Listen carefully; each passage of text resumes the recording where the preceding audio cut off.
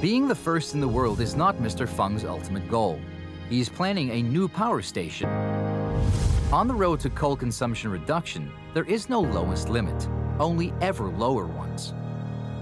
The Wall Street Journal refers to Waigaoqiao No. 3 as the most efficient power plant in the world. The International Energy Agency says China has the cleanest thermal power on the globe. China is creating the most eco-friendly system of coal-fired power generation. And, thanks to the pioneering efforts of those who made that possible, we will all reap the environmental benefits.